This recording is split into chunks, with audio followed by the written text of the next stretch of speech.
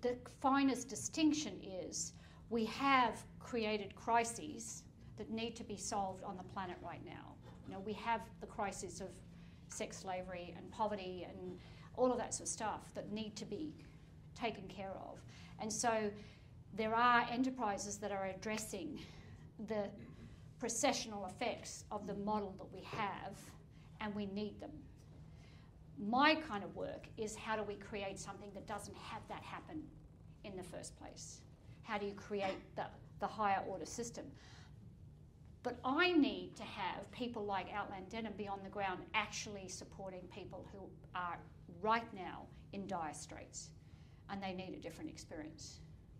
And so it's that responding to what is on the ground now versus responding to how do we create a future, a world with a future. And we need both of them. We need both of them to occur simultaneously.